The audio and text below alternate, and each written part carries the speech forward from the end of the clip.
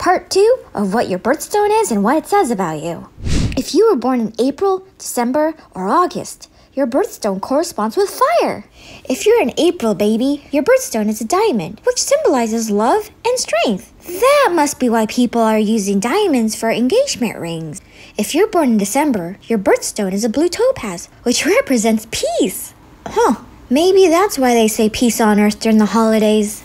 If you were born in August, your birthstone is a peridot, which represents emotional healing. My friends born in August do give the best hugs.